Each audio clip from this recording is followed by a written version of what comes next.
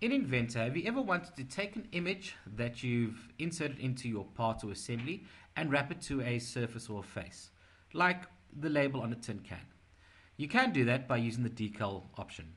So to use the Decal option, you first need to bring in an image, and to do that, you create a sketch and you insert a sketch or an image into that sketch. So I've created 3 images over here, and to insert it, selected image on the insert panel, and then the type of images you can insert: bitmap, GIF, JPEG, or PNG. Now in this over here, I'm going to just finish my sketch and then decal these three images onto the different surfaces over here. So decal my first image. I'm going to leave the options as standard, and I select this face over here.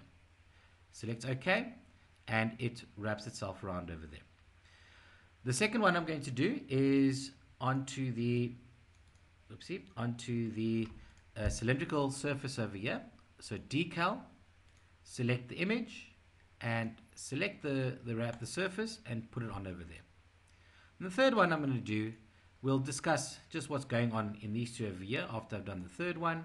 Select the faces. Now you'll notice that I can only actually choose one face, although all these faces are joined together. So let's just go choose this top face over here. Okay, and it wraps it onto over there. Okay, so now what's happening over here? In the first one, it's actually wrapped itself all the way around. Now notice we've actually got a small little fillet that I've inserted over here. What happens if I take that fillet off? So there's that fillet over there.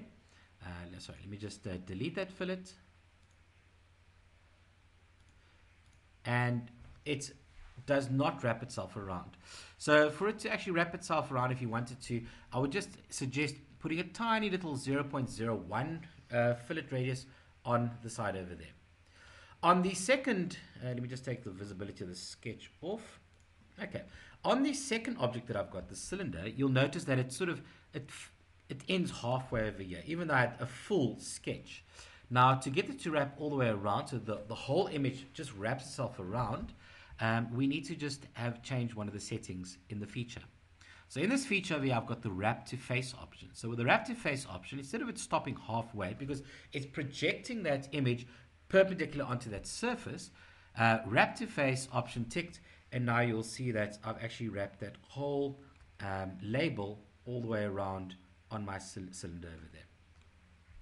And then just the last decal I want to show you is how you can wrap it all the way around on different surfaces. You'll notice that in your decal, it only allows you to choose one face, but if you do have that chained faces on, it will chain it onto all the faces there. Okay, so that's just a quick introduction onto how to use the decal option in Inventor. Thank you very much for watching.